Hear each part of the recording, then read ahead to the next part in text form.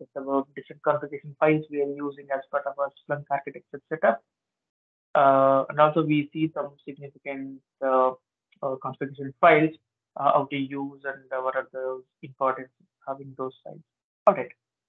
Typically, the configuration of files refers whatever we are our intention is to perform some changes on the Splunk actions, then we need to get into some configuration files and we need to do the changes. Of course, there are two options. Either for some of the configurations, in order to have some effect, so certain kind of configuration changes can be done with the help of with a GUI option.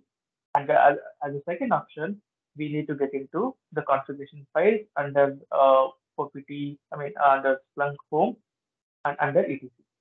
See, this is the place from etc folder onwards, we will be able to see a couple of configuration files. So this is the place where Splunk has kept all these configurations, and it is also giving us an option to create our own configurations based on our needs. And again, where exactly we need to create our configuration. That's a challenging and tricky one, correct? See, I cannot simply just go ahead and create some new configurations wherever I want, right? It has to be defined based on our requirement, correct? Okay. For example, if I have to have some changes across the application, irrespective of the user, irrespective of the apps. So in that case, it is always preferable to go ahead and do the changes under system. Let me give you a quick example how it works. See, as of now, under Splunk etc system, I have default folder and I have local folder.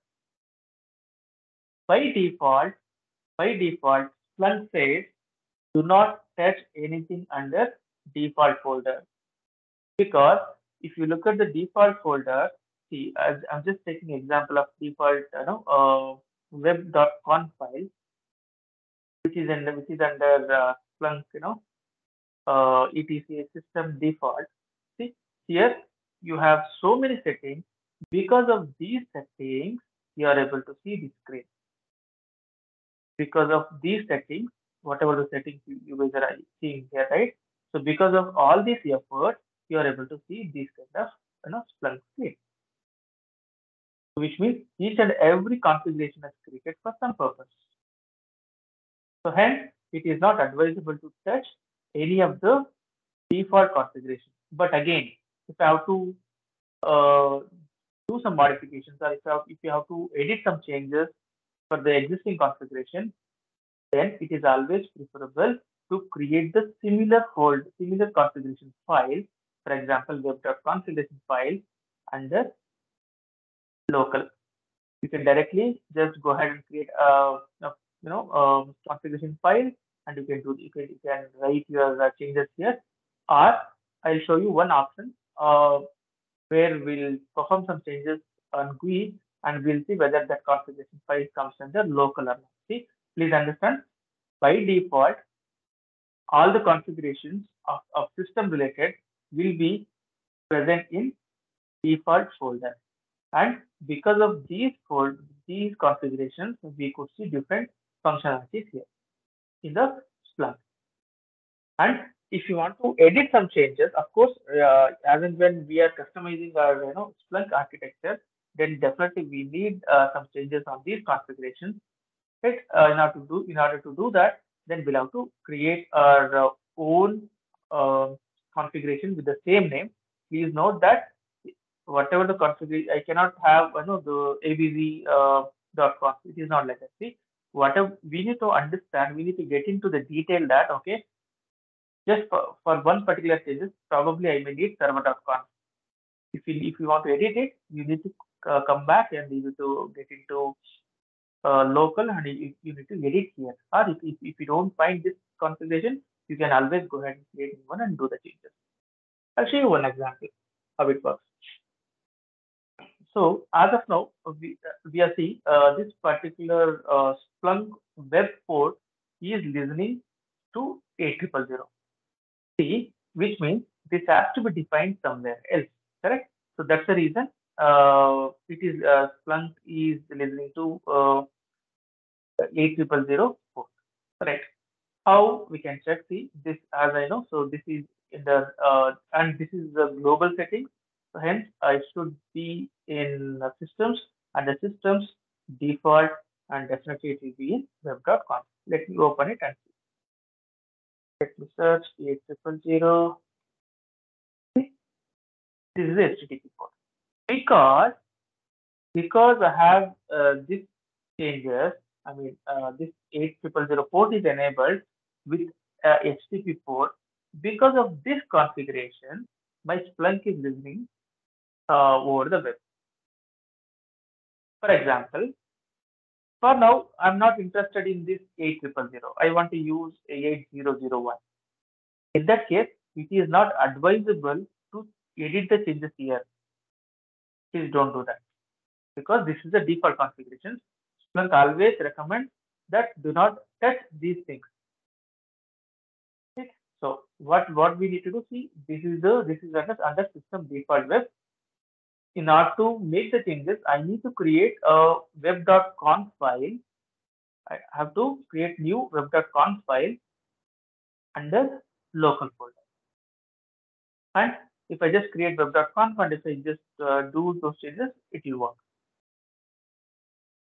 But let me try to do that with the help of GUI option and let's see whether that particular file gets created here or not. Right? Okay, let's do that. So what I'll do, we need to get into settings and come to server settings. So here we have option called general settings. Under general settings, we can change the port number, right? So we'll see that.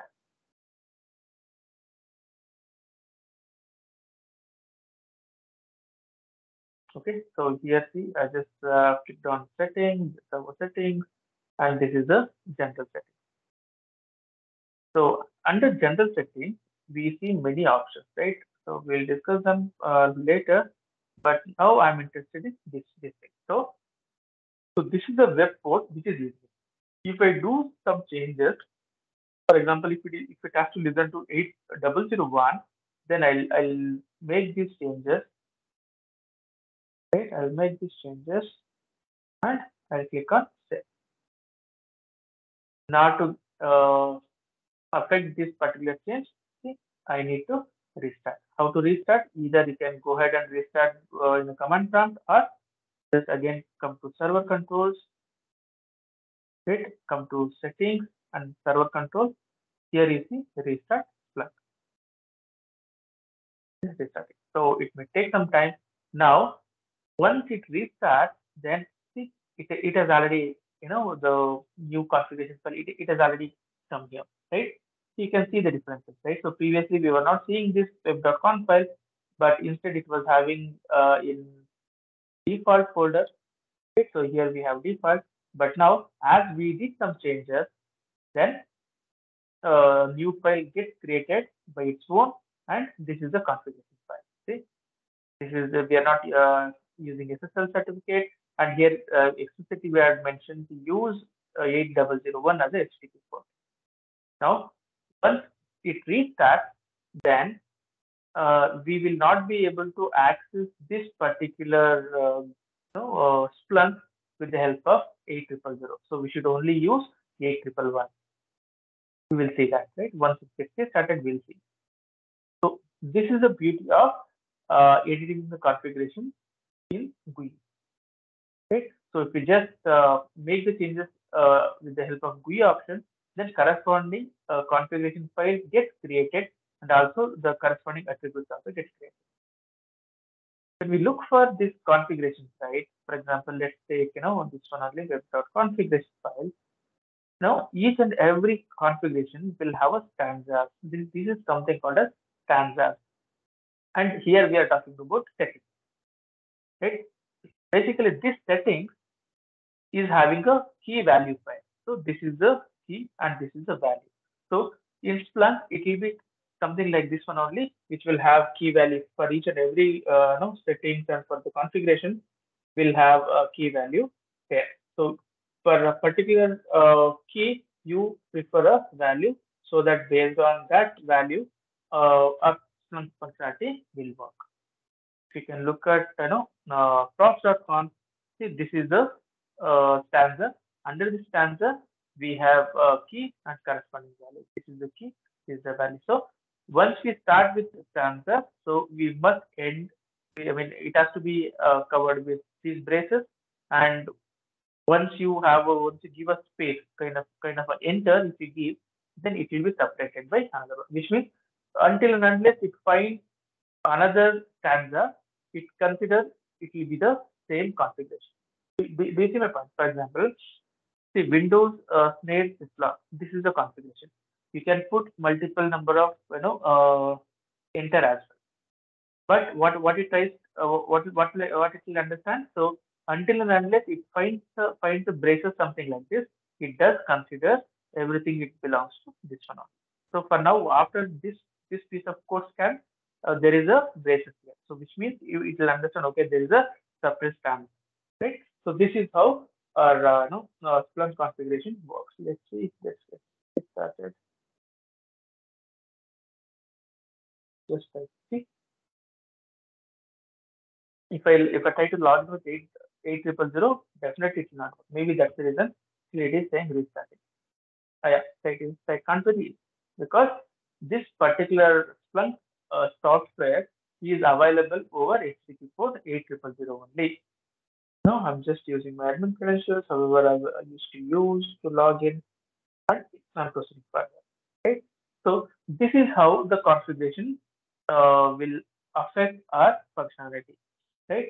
So we just did some changes with the help of GUI options, and we did see the same configuration files got created in the respective folder, which means by default, almost all the configuration will reside under default folder, irrespective of system or apps, anything. And if you want to edit some changes, we need to create a single or same configuration file under local, and we can add our configuration details there. How we just did it for port change. This is one place where if you want to have something called as global related data, or it has to be updated for everyone for everything. So in that case, we prefer to do the changes under system folder. Now, if something related to apps, for example, if these related to certain reporting apps, so in that case, right? So we need to get into apps, and we need to come to search. And if your app is search, and if your app is something else like Splunk monitoring tools, so you can get into that, right? So for example, in the last job we did create a couple of indexes, right? Yes. For that, a new indexes got created under this folder, right? Under local, because this is the index we created, right? This is the index we created, hence this is under local folder, right? So this is how the different configurations works in Splunk. So basically, these configurations will be under Splunk home under etc system default and etc system local, and most of the app related will be reside under apps folder. And once we do some configuration changes, or once we edit the configuration changes, we must restart our Splunk D service. So that's what we did here. Correct? Okay. Then coming to our configuration files, of course, as we know, so each and every configuration files in Splunk, which are identified with .conf extension, and most of the configurations, whatever the changes we do, which include system settings, authentications in the sense we can create the user. Authentication in the sense we can have some kind of a LDAP authentication, right? So you can see here you have some options called authentication method. We'll discuss these, creation of roles and users, and also on authentication, different authentication techniques we have. But I just wanted to quickly show what exactly authentication means. See, as of now, we have not selected any kind of a authentication method. But typically, in our real-time applications in our organization, we prefer to use LDAP authentication, right? So if we just use LDAP, and it will ask us to give some more information which is related to LDAP. So once that is done, you can save these changes, right? So once you click on new LDAP and once you give these things, then there will be authentication dot configuration file gets created. Let's see if we have, else we'll create it later. Um, default, this is the authentication. Because of these settings, we could see these many authentications. See, so which means it will let me know the minimum password strength and the number of passwords, uppercase or lowercase. See, all these things will be defined here. And now, in this case, if you have to have some more changes on these, Splunk authentication related configuration, you need to get into system local and you need to create one more. Yeah, here we have, right, we have something called as authentication.com. If I have to edit this thing, so minimum password length if I have to give as 8, or if I have to make it 9, then it will ask us to have to enter the password which is having the strength of 10, right? So something like that, right? So basically this authentication configurations and everything which will be under systems. So if you want to have some password related changes or kind of authentication related changes, then we do see them under authentication.conf. So these are all called as authentication settings. And authorization settings, yes, so we have some options to create some users and roles. So these comes under like, we can create the roles and we can create the number of users. If you remember, I have two users, Jenu and Raj. These are the different roles we have. We will have a detailed discussions on these things. Coming to users, I have two users. Not sure if I have been, yeah, I have admin and I have Raj, right? So these users have created as and when we create some certain users here, these informations will be under, these informations are called as authorization settings.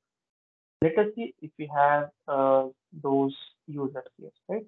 So we need to get into user, under users, we have the JNU, RAS and everything. Right? Now, if I just create another user, for example,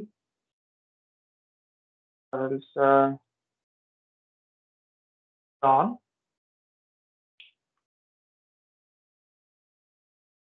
and let me give password to John, and yeah, let me give the user role as well. Let me click on that. So I have created a user called John. Now that particular user should be created here. So this is the beauty of configuration, which means I don't have to create a folder again and I don't have to create the necessary configurations which are present here, but still that can be done with the help of GUI. But of course, most of the configurations will be most of the configuration will be there because that is to be provided by Splunk. If you have to edit something, so we need to get into local folder and we need to do the changes. So this is how our Splunk configuration works. So if something related to index configurations, yes, we have already seen. So in the last talk, we did create some indexes under apps folder, uh, under apps, search, local. See, this is the indexes, right? So like this, in later part of time, we'll be having the clustered environment. And if you want to have something called a safe searches, like we have a dedicated search chat, and if we have some saved searches, in that case, these settings, these configurations will help us, right? Okay. And coming to file precedence, this is the biggest challenge to understand this file precedence. Okay. See, let's understand in a simple steps. Whenever my Splunk application was running and which is using a port 8000, right? So where it was under system default, under default, I have something called as web.com, correct? Now, if you just open web.conf under default, I still see 8000 port. And similarly, if I just go here and if I just open local and if I just open web.conf, here I see 8000. Look at the difference here, right? So look at the difference. Though I have webconf file under local and though have a web.conf file under default, which means only for this HTTP port stanza, whatever we are saying, right? So this particular key is listening to under local folder, not on the default folder. If you see, if you don't have any file under local, then fine. It will listen to system default configuration. But if you have the same configuration files under local, then it will listen to this first, it will listen to this configuration first and later it will come here. So how the execution will come? So first, while starting my Splunk application, when I just restarted, right? So first it will come to under system local, right? First it will come to Splunk system local and it looks for the web.configuration file and it notes down, okay, there is a HTTP port which is already there in 8000 and then it will come to default one and it will check for web.conf file and it will open and again it will search for this key and here it treats that hey he has already done some changes on this port so which is listening to 8001. Now let me not override these changes, right? So this is so that that's the reason it does keep the changes of local. So this is how the file precedence works, which means the if you can see the precedence is the system local directory, right? The system local directory will take the highest priority of the execution, and later it will come to etc apps directory under apps. First, under apps, it will come, for example, if it comes to system, this is the app. Under app, this is the search app. Under search app, the first precedence will be local, and again, the third precedence will be under default, and the last one will be system settings, the system's default. Please understand. The first, whenever we restart our Splunk service on our Splunk software on our machine, so how exactly it takes care of the precedence in a sense. The configuration files gets executed under system local folder. So whatever the configuration files which we are seeing here, these gets executed first. Second, it will come to apps. It will check for some apps configuration. For example, if you see in search, even if it comes to search also, it will not go to default. First, it will come to local and it will execute this configuration. And later, and once it completes local, then it comes to app default. So this is the third configuration structure it follows. And once that is done, the finally it will come to system local for system default. Right? So the system default directory will have a lowest priority. Do you see my point? So first priority will be systems local apps. The second will be apps local, apps default, and system default directory. So this is how the configuration file. And most of the configuration files we use in our day-to-day activities. Some of them I have listed over here, but we'll have a detailed discussion on these configurations in our upcoming session. So let's look at inputs.conf. Basically, inputs.conf is a file which will help us to configure our data inputs. We will see them, right? So because we'll be receiving the logs from syslog, we'll be receiving the logs from different applications from different remote locations. In that case, typically we used to maintain these, inputs.conf configuration files are usually on the forward level. We will see them later. And coming to outputs.conf, outputs.conf again it's on the forward level because here we will just mention that where exactly the data has to be forwarded. Right? And coming to indexes, it will maintain all the indexes and their properties. as I discussed, authentication in the sense whether are you interested in LDAP authentication or multi-factor authentication. So all this information will be stored in authentication configuration. And authorized configuration, basically here we'll configure roles and we'll control the access as well. Which means if he has a power user, then only those access control will be given to that particular user, right? So this is about authorize.conf. And coming to saved searches, of course, when we implement our dedicated search set, right? And if we just save some searches, we can see those configurations. And this is the most important configuration where it does participate in parsing, right? So whenever we receive a machine data from applications, and before ingesting that data, we do some sort of calculations, or we do some sort of changes so that those machine data will be converted into a event, right? So this plays a major role. I mean, props.conf and transforms.conf plays a major role, but we'll have a detailed discussion on each and every configurations, and we'll also see how to write the settings from scratch, like how to use the stanzas, how to use the keys and variables and all, right? So yeah, so this is about some common configurations which I was discussing. But yes, the upcoming sessions will start with data onboarding, and also we'll try to understand the parsing mechanism, right? So how exactly the data is getting parsed and everything will. Yeah.